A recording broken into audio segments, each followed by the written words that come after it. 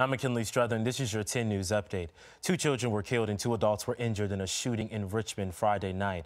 Police say they received a report of a shooting at a convenience store. It's there they found those 4 people with life-threatening injuries. They were all taken to the hospital, but the 2 children later died from their injuries.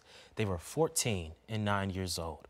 Some health officials fear another COVID-19 surge could be on the way. According to Johns Hopkins University, average new COVID-19 cases are up in 19 states over the past week. AAA predicts over 53 million Americans will visit family and friends for Thanksgiving.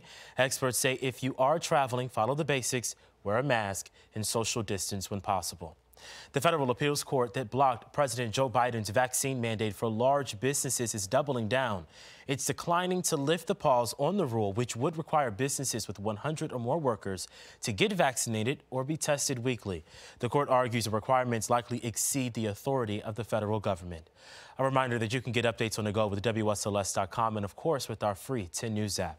I'm McKinley Struther, 10 News, working for you.